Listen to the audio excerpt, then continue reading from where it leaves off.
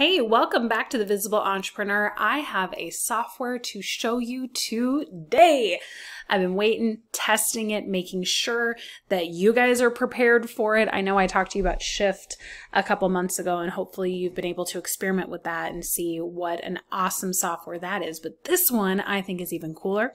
It is called Content Fries. You may have seen a couple of Facebook ads for it, but this is something I grabbed about 6 months ago I've been playing with, and I just find it to be fantastic.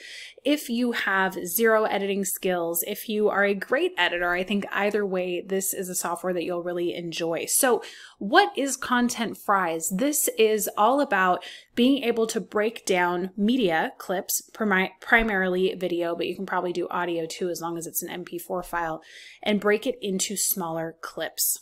So before, let me explain what I used to have to do. I used to take the video, put it in Movie Studio Platinum, break it up from there, add titles, etc. It was just such a pain. I found myself not doing it, which is really unfortunate because, you know, especially with social media, it's a visual medium and people want to be able to not only see the video, but see what you're saying.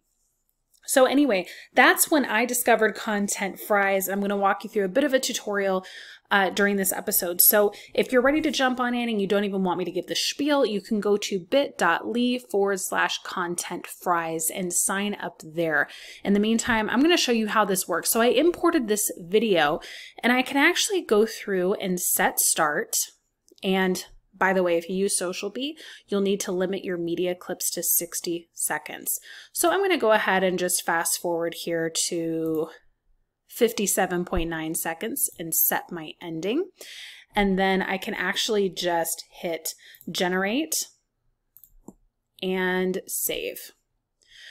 So what that's going to do is that is going to adjust this clip so just the 60 seconds is shown. And when I do the final export after adding the titles, it's actually going to auto-generate the captions, and I'll actually be able to add my logo and everything. So I'm going to let this render. I'll be back when it's done and take you on to the next step. All right, so now that we've given it a little time to render, we're going to bring it up. Okay, so it's going to give you this square format. That's because when I exported it, I said I wanted it as 1080 by 1080, and then I also do it as an IG story, which is whatever, 1920 by blah, blah. So we're going to primarily work in the square here. So the first thing I like to do is I like to go through my captions. So you can feel free, I just kind of play it, and then I'll adjust as it needs to be adjusted. I'm not going to do that now because I don't want to bore you to death. And then the next thing that I like to do is I like to go to uploads.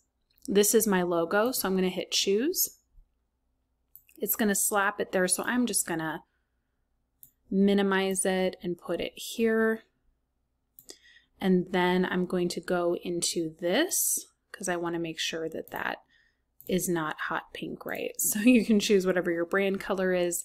Then you can go into your headline. And what's great about this is that you can change the color of the backdrop. So if you wanted to make it, let's say blue, you could do that. And then if you wanted to make the text a different color, you can do that. So I could say something like, let me get out of this, here we go. 5 key visibility messages, whatever that's going to be. Like you can see here, you can adjust the text, whatever you would like to do. So you can go through that whole thing, but by the time you're done, do you see how much better that looks? It's such a great way to do it. And you might be thinking, Michelle, that's just like Headliner. Yes, and it's much easier to break up the content pieces, and it's not nearly the price. So that's why I'm showing you this software. I think it's great, and what you do when this is done is you just do this, and you export the content, and then you hit save whenever that's done.